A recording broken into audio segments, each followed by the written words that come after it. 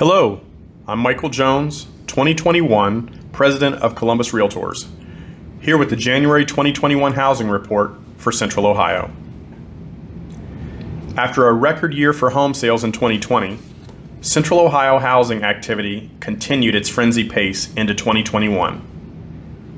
There were 1,926 home sales in January, up 10.4% from last year.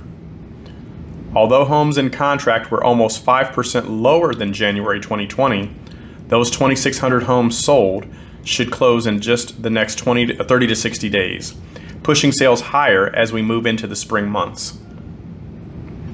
The number of homes added to the market, new listings, last month was up almost 20% from December 2020, although down 9.1% from last year. This number is in keeping with the number of new listings seen in January for the last few years.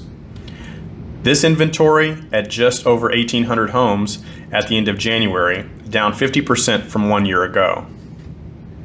As a result, homes continue to sell quickly, an average of 25 days in January 2021. However, the time it takes to sell a home is based on several factors: the condition of the property, the location of the property, and of course, the price. Homes under $350,000 sold in an average of 20 days last month, while homes over $700,000 took an average of 79 days to sell. After the first month of 2021, Central Ohio was showing 0.6 month supply.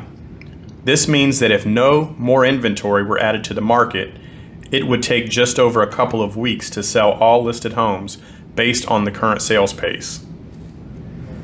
It's common knowledge that we don't have enough homes for sale to meet the demand, but it's not because we have fewer homeowners listing their homes. The number of new listings has remained relatively unchanged for the last decade. However, the demand has increased by more than half. 10 years ago, we were selling just under half of the new inventory. In 2020, we sold 93%. More and more people want to live in Central Ohio. Higher end home sales, which normally slow after a recession, showed great resilience in 2020. Homes over $350,000 saw significant gains in market share, while listings under $350,000, which made up almost 80% of the sales last year, were down 5%. I think it's safe to say that we had far more homes available in those higher price segments, which account for the rise in sales. However, the availability of homes affordable to most is simply in very short supply. While home sales locally showed a gain of almost 10.5%, sales for all of Ohio increased 8.8%. Nationwide, home sales were up almost 24%. This lack of inventory in the face of such strong demand continues to push prices up. As a result, home sales prices saw double-digit increases again in January. When we compare our local average home price of $263,455 last month, we see that the average sales price of homes across Ohio was $211,050. And nationally, the median sale price of all existing homes was $303,900 in January.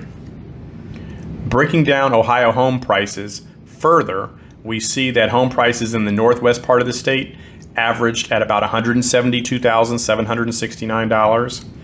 In the northeast part of the state, the average sales price was $191,332. In the Dayton area, homes sold for just over $193,000 last month. And homes in Cincinnati averaged $243,298 in January. Thank you for watching, and we'll be back next month with more information on the Central Ohio housing market.